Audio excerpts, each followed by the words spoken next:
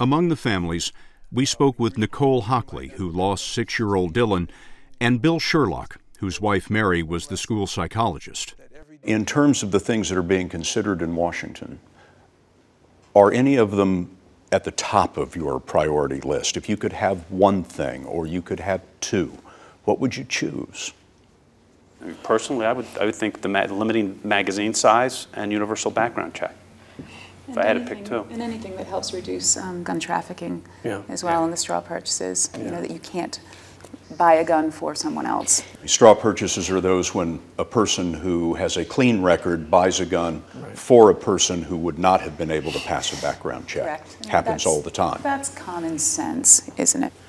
Do any of you fear that after only 4 months, the impact of this on the Congress is beginning to fade, and the memory of how we felt on that day is beginning to fade? This is a marathon, and you have to be prepared to run all 26 miles. This is not a sprint. That's been the typical reaction. Get the legislation, get it now, and then it fades. Time goes by, news cycles happen, other headlines come up.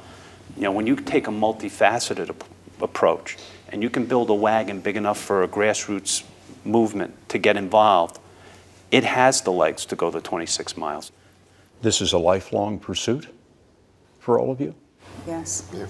Shame on me if it's not. How do you stay in touch with the child that you lost? We had Dylan cremated. So I have his urn next to his picture in a cupboard in our bedroom on a dresser. Every morning, I kiss him good morning and say hi. And he's the last thing I kiss before I go to bed at night. And every night I beg for him to come to me in my dreams so that I can see him again. And during the day, I just focus on what I need to do to honor him and make change.